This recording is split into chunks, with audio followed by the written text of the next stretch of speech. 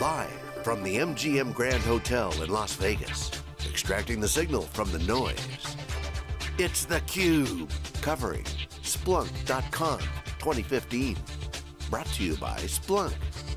Now, here are your hosts, John Furrier and Jeff Frick. Okay, welcome back everyone. We are live here in Las Vegas for Splunk.conf 2015 at the MGM Grand Conference Center. This is SiliconANGLE's theCUBE, our flagship program, where we go out to the events and extract the signals from the noise. I'm John Furrier with my co-host Jeff Frick. Our next guest is Joseph Noga, Vice President of Technology at Komodo Cloud. Welcome to theCUBE. Thank you. We were just talking hockey before we came on. Of course, you're a Blackhawks fan, Absolutely. located in Chicago. I'm a Bruins fan, and Game 7 was a heartbreak for us a couple of years ago. I'm sure it was, I'm sure it was. One of the best games ever. Actually, you know what? I'm sure we all have a story to tell about that one. Welcome to theCUBE. So, what do you guys do? Talk about your company, and then we can talk about Splunk. Sure, absolutely. Komodo Cloud is a data center cloud solutions provider. We have multiple services, infrastructure as a service, backup as a service, as well as analytics as a service, primarily focused around the Splunk initiative. We also have traditional consulting capabilities, as well as a small line card of professional, a small line card of products as well. So talk about the cloud market. You're in the middle of it right now. We'll be at Amazon reInvent in a couple of weeks. We cover all the different cloud events, DevOps, huge migration to the cloud, workloads, a lot of criticism about security and privacy, that's right. But that's not stopping anyone. What's your view on this? What's some data that you could share with what's going on in the trenches? Sure, absolutely. You're absolutely right. Companies are not stopping or slowing down for any of the myths that you might hear about cloud consumption. So we have been working with multiple companies in the Midwest and in the East Coast, moving their workloads to the cloud, to infrastructure, to high availability data centers, which can span across the entire United States and multiple geographical locations. We haven't come across any major issues or major problems with any kind of security breaches or any other type of issues with performance or with accessing their data. Actually, we've been seeing that security is actually better in the cloud service providers because they actually have to do all that scale to figure out the security. Yeah, multi-tenancy, pretty much table stakes now, but are you seeing the same thing? Absolutely, 100%. Same thing. The SLAs that are required by the data center providers and the certifications that they hold most definitely meet or exceed a lot of the standards that you'll find on-premise infrastructure. What's hybrid cloud mean to you? Is there an actual product called hybrid cloud, or is that just the engineered outcome of distributed computing? Exactly right, that's just the engineered outcome of distributed computing. Hybrid cloud allows you to take some of the workload, move it into the cloud, or keep some of the workload on site while maintaining a seamless transparency between the user interface. Splunk does a great job of their hybrid cloud initiative with their cloud and their on-premise solutions. You think they got that right? I think they did, most definitely. When I was working with them a few months ago and did a cloud deployment for a customer of mine in the West Coast, while I was going through the setup, they covered every base, secured every port, everything was done top-notch. Great job. Yeah, and the growth is significant. They're seeing the numbers, amazing. The orders are going. We just had Mark Olson on. Yeah, he's talking about some of the performance. It's amazing. I've been working with Splunk since 2011, and especially when you see the amount of people at Conf and at the partner kickoffs, it's been just growing and doubling each size each year. So it's definitely a key indicator that Splunk's doing something right. So what are some of the things you use Splunk for? You're here obviously at the conference. Yeah. Been working with them for 4 years. Mm-hmm. So we have it inside of Komodo Cloud. I'm responsible for sales, for development, and for delivery of Splunk.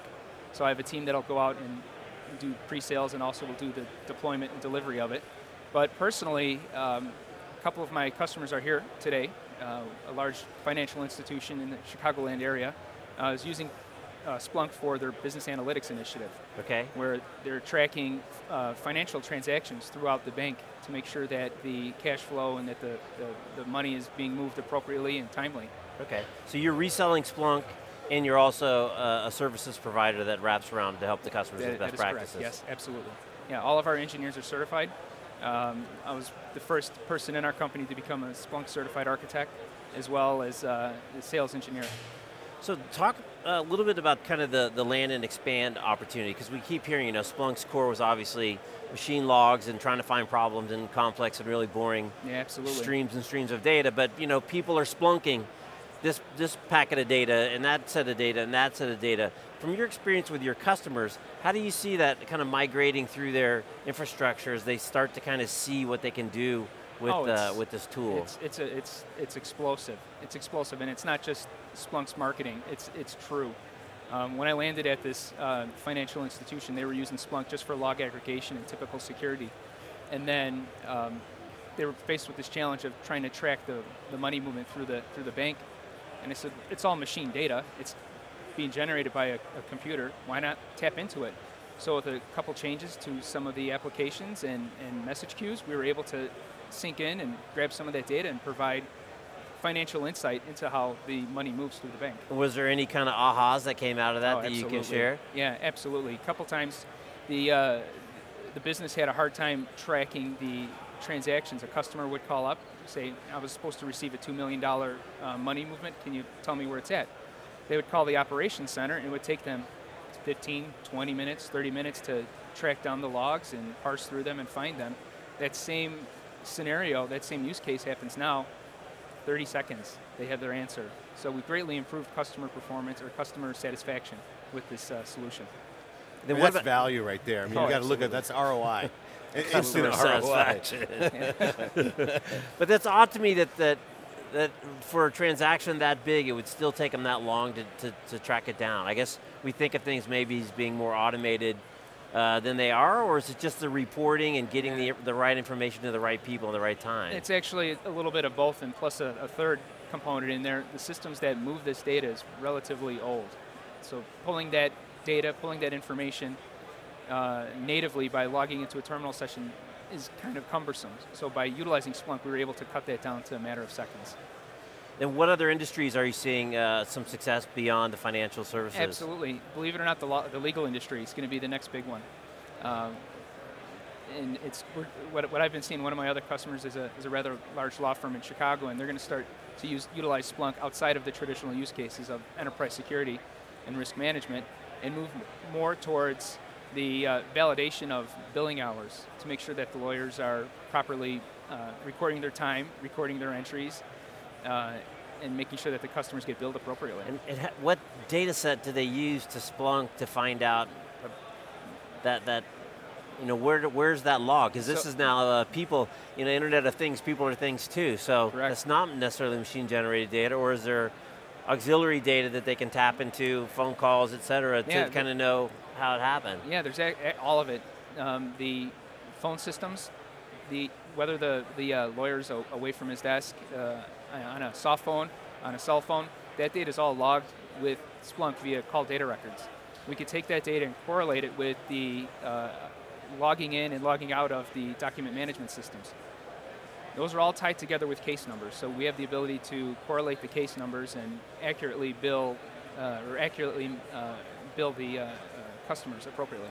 Is it more for billing or more for audit internally? It's a little bit for both. It's definitely a little bit for both. So we do have the ability to go back and trace and audit the actions that each individual lawyer took. So what's the biggest surprise on this show this year for you? Or observational data point? Two. I actually have two. One, the size. Amazing. So much bigger than last year, as well as just the number of vendors and the number of support and number of applications that you see around us. And the second one is the development or the release of 6.3. 2 times the speed. They get more performance compute out of the application. It's a great development, and Enterprise Security 4.0 coming out is going to be huge for many companies as well. What's your take on the analytics piece, ITSI? ITSI still need a little more working with it, but I think to help customers make sure that they reach their indicators, it's huge. The ability to take a Visio or a picture and place it on the glass table and put your metrics around it is amazing. Do you think Splunk is, they're obviously moving up the food chain. They start out kind of doing log files, job no one wants to do. They do it great, they win that, and they just got such huge growth, and they've just done an amazing job with the software. But now they're at the top of the food chain now, analytics. That's correct. IoT, you're talking about the things you were just mentioning as a use case. These are game-changing, off-the-chart ROI, no justification needed kind of product. When you have that kind of value proposition, absolutely, the world's your oyster. Absolutely. So, How far up the value chain or the value activity chain can they go? I mean, where's your vision of Splunk? I think you're going to start seeing more in the business analytics and the business intelligence realm from Splunk, as well as the Internet of Things.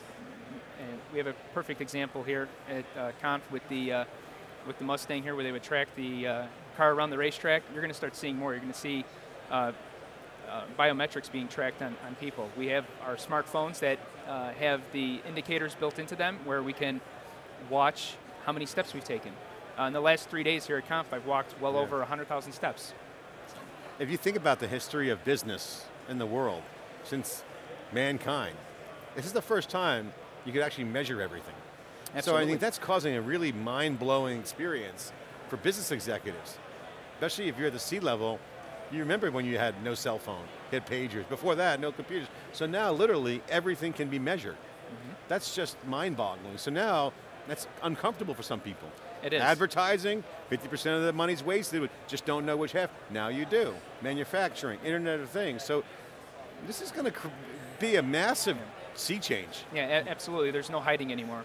We uncover multiple things in the matter of minutes when we're splunking an environment. We find an issue, or if we find something going on with the network, we'll quickly uncover it. And sometimes, unfortunately, when you're working with a customer, you have to call their baby ugly to make sure the solution and make sure you're helping. And sometimes that's clearing the fog, and then looking at, oh my God, we're exposed. So that's good business for you, right? Absolutely. I mean, that's your wheelhouse. Absolutely. I mean, you must be like, you guys must be very lined up around the corner. We are, and one of the problems that we're seeing in the industry right now is, since Splunk is at its peak, and it's taken a couple years to get there, we're having a hard time finding qualified individuals to deploy and implement. So it's been an in-house initiative for us to cultivate and see the market. So that's a good point. Talent, we talked to Guido about this. Keeping talent on his side's hard. Never mind finding someone in security, in big data, in DevOps. In Chicago. I mean, good luck with that, right? Exactly. I mean, it's difficult. Even in San Francisco, it's one case, but even all over the world. So how does one acquire the skills? It takes a long time and effort. There's no shortcut to it. Unfortunately, with Splunk, you can, or fortunately, Splunk's very quick with finding data and analyzing it. Unfortunately, it takes a long time to teach that experience. And you just have to go through the presentation, the training, the boot camps, the online courses, and put the time in, get the seat time, and it's the quickest way and the best way to a successful If you had to individual. describe the ninja or the whatever badass developer or ops guy for Splunk, what would that look like? What would it mean? Guy or gal, I should be specific on that, since we're, Women in Tech is one of our best channels, but seriously, what is that ideal use case? I mean, there's a lot of different use cases, but like, is it full stack developer? Is it more creative? Is it an analyst? Is it dev? Is it ops? All of the above? Right, I think it depends on the use case. If you have a person that's security mindset, they'll be great for working on enterprise security and working on incident response teams. So their mindset is all the products, the peripheral products, such as Qualys or Symantec, they're great for that point solution. On the other side, if you're working with a business analyst, or working with a person in BI, someone who understands the traditional data warehousing. So to answer your question, Splunk Ninja, it's a person that wears many hats, that can understand multiple technologies, but also knows how to derive answers. Joe, final question for you. What are you trying to do this year? What's your goals? Excellent. Our goals is to build our Splunk practice even larger, and hopefully one day be a keynote speaker for Splunk.conf, maybe Splunk 2016. That's a tall order. That sure is. So they have good keynotes here. They sure do. Electrifying. Okay, this is theCUBE. We'll be back with more. Thanks so much for sharing your insight on theCUBE. Really appreciate it. Thank you. We'll be right back with more after this short break, live at .conf 2015. This is theCUBE at the MGM Grand in Las Vegas. We're live. We'll be right back.